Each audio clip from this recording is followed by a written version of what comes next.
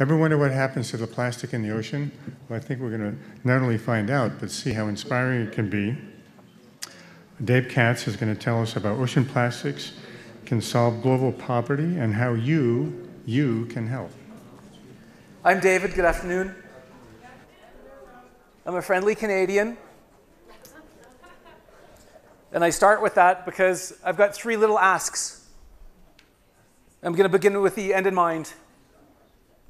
And at the end of my little few moments here, I'm going to ask you to participate with me. One, either come and talk to me, come and collaborate in this great revealing idea, or I'm going to ask you to please talk about us, tell others about what you might learn in the inspiration of change. And three, tell others to participate in change with us. And I'll begin with this idea. Who else here thinks that the last thing we should do is clean up the ocean? I do. I really do.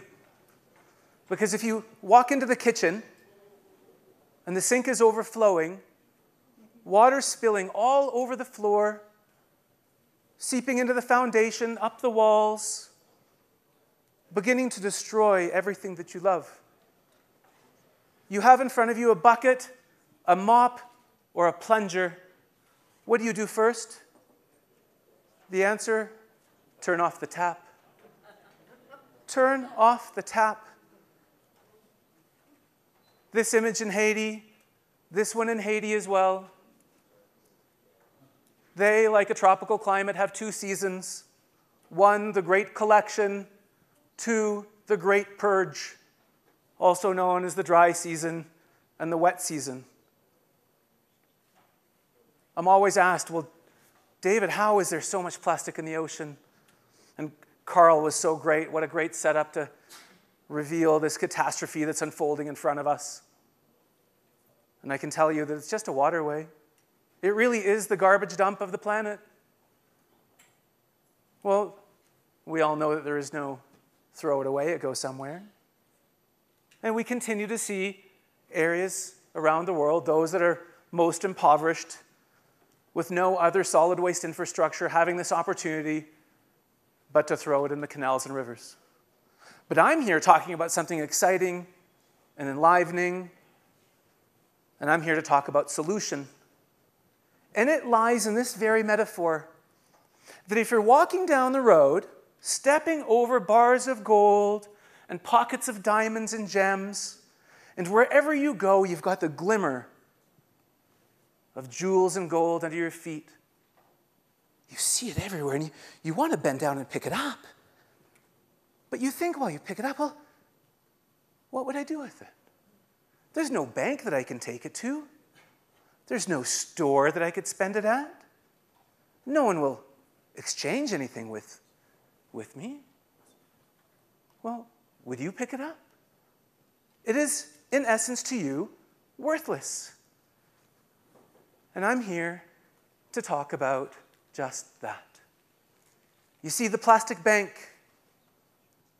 we continue to build the world's largest store for the ultra, ultra poor, where everything in the store is available to be purchased using plastic garbage. In the stores, we offer everything from school tuition, illness insurance, medical care, communications, power, sustainable cooking fuel, clean water, fortified food, and everything else that is just so critically important to the poor. Let me assure you that you cannot convince a man against his will. He is of the same opinion still. You can't work into abject poverty and convince people to recycle. It's never going to happen. If you don't have food for your children or you're sick and you can only think about the end of the day, but you can enliven someone when it's something that's in it for them. You see, when they now look at plastic not as plastic or the waste beneath their feet, but as the opportunity to educate their children and an opportunity to be able to have illness insurance for the income earner of the home, so in case something happens to them,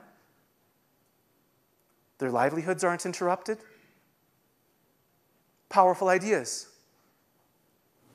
This is an example of one of our collection centers in Haiti, operating in the most impoverished areas of the world, creating the very infrastructure that inherently reveals the value in a petroleum-based resource. And inside of everything that we're doing is an IBM architected and engineered banking platform for the ultra-poor, where the input is plastic waste, where you can go out through the day, become a recycling entrepreneur, collect volumes of material, take it to one of their collection centers, have it weighed, and a value is deposited into your account. Considering that 1 out of every 3 children born today will never have a birth certificate. Many will never have a last name. Now, plastic gives you all of that. And as we continue to build, really being the Candy Crush of recycling. The gamification, the incentivification. So that the more collectors that you bring into your ecosystem, the more volume that's collected by your ambitions, the higher the credit rating you get. The higher the credit rating, the more access to financial tools. The greater access to financial tools, the greater your life increases. All now available around plastic garbage. Now, it's not the only solution, but we're a powerful solution.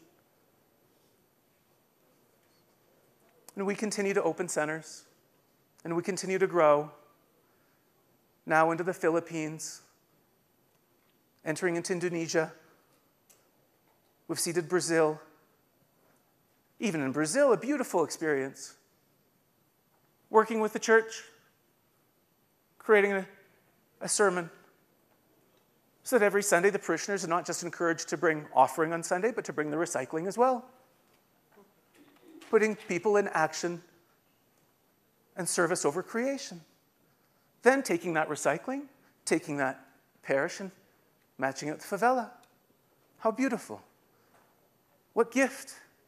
What value.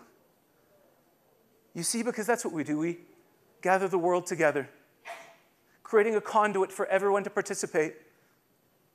And we reveal value in material, reveal value in people.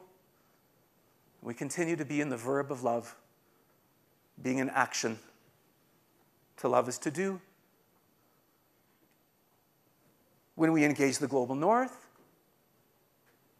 what we've created in Vancouver with a bottle deposit program is that now every household, every school, every institution, every family has the opportunity to gather their recycling once a week, once a month, whenever, take it to one of the return depots where they would get their deposit back, and they can now deposit it into the account of the poor.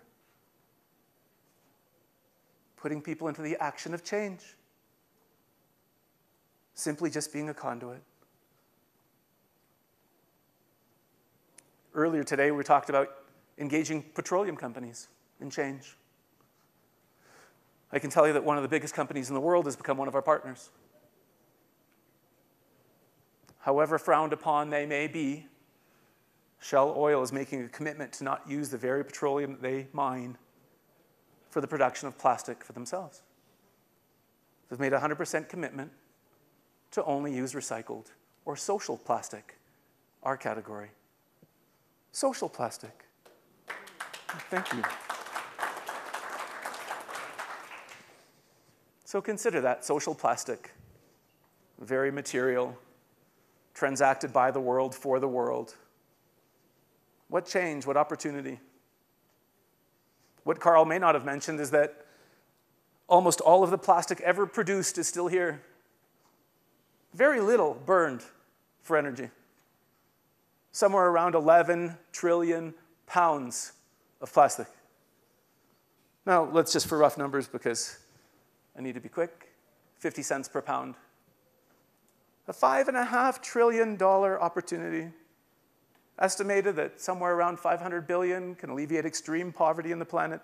we've been inadvertently depositing the very value to end it. And we are just now in the process of collecting it, creating the system to mine it. Now I'm supported beautifully by my good friend Bill Stark here from IBM,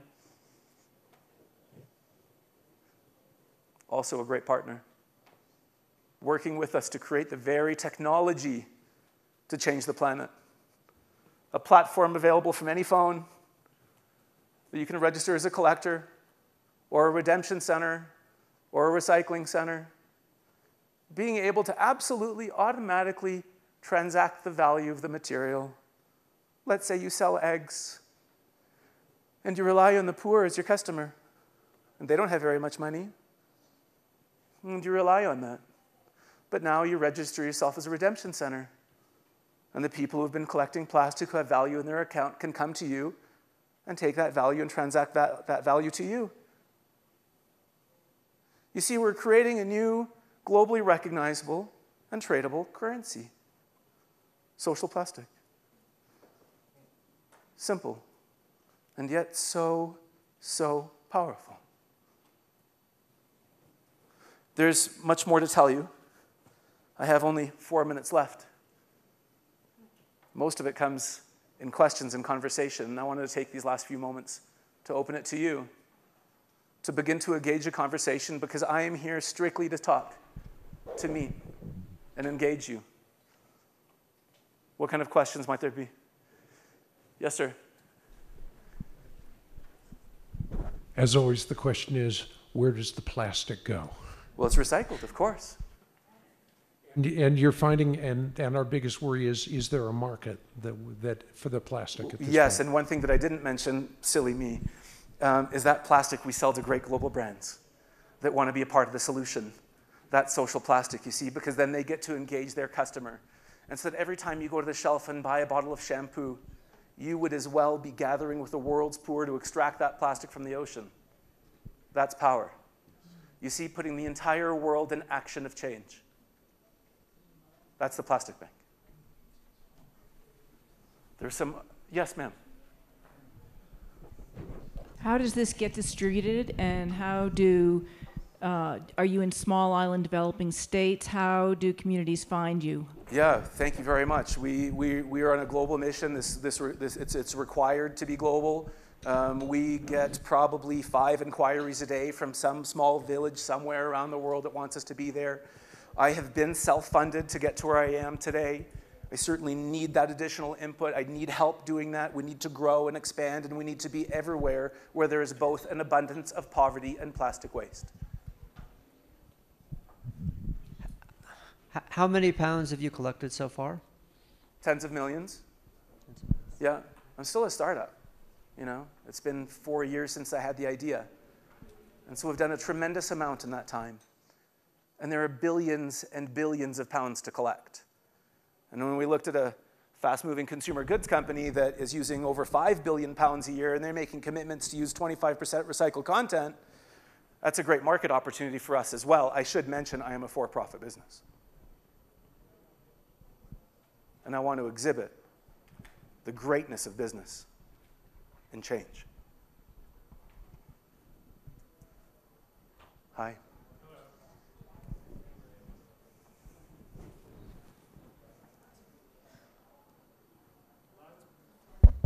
A lot of the processes for taking refined plastic and bringing it back to a stage where you can do something new with it are highly endothermic chemical reactions.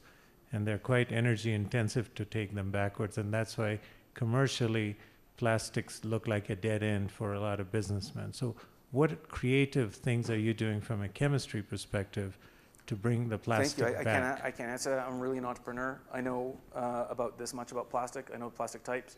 I know that I can reveal value in them. We work with our partners and their bottlers and their manufacturers to do that. The infrastructure already exists around the world. We don't want to interrupt that. We want to enliven that. Yeah, there's processes. Yes, they can't use all of our material. Yes, some of the material is dirty. Sometimes it'll go into lumber. Sometimes they'll give us an additional credit.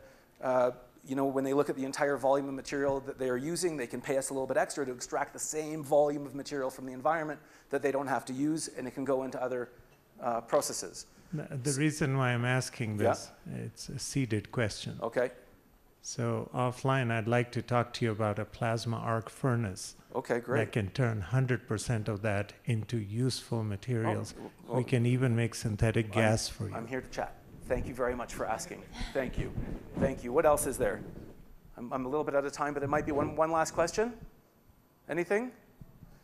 No? Scale of 1 to 10, how do you feel about what we do? Yeah? Thank you.